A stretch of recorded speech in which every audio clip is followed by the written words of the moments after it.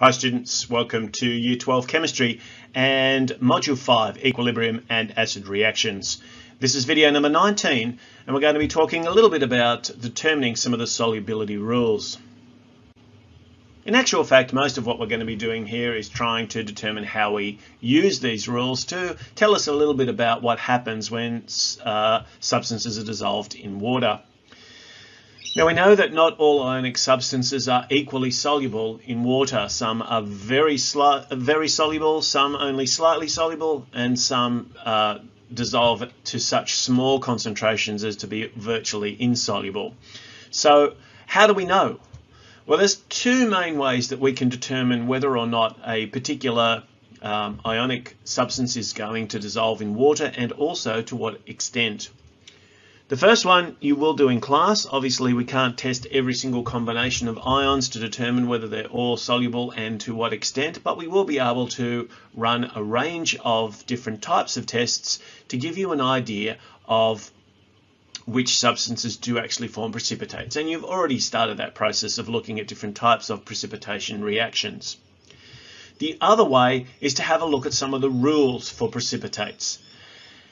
If we can have a general way of trying to figure out when we have two substances being mixed together, whether we can eliminate some of the ions and see if what we have left over actually forms a precipitate, then that's probably the easiest way to do it.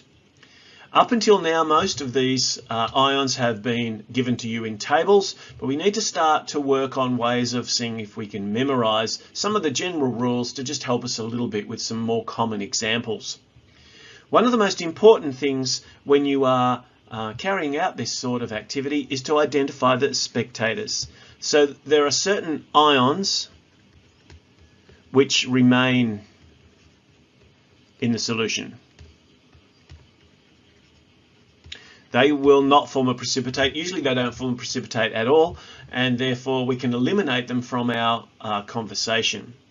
So the first thing that we need to do is, if we have a combination of solutions such as potassium chloride and silver nitrate, then what we need to do firstly is say, okay, the potassium chloride is going to dissociate into potassium ions and chloride ions, and the silver nitrate is going to dissociate into silver ions and nitrate ions. So that's all good. But then we need to have some rules, and those rules are the ones that are really important because they help us to determine what happens next.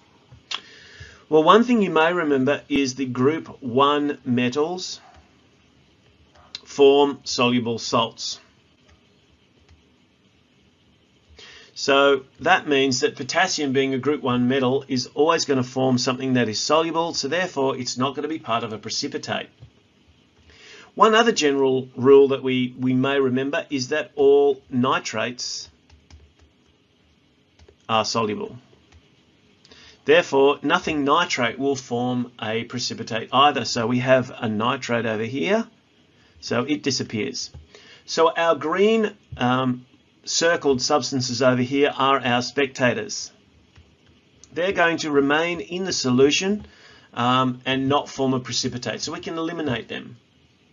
So what that leaves us with, therefore, we have the silver ion and the chloride ion, and then we need to determine from the level of solubility whether or not there will be a precipitate. If the concentration of ions is greater than the solubility, then we will have a precipitate.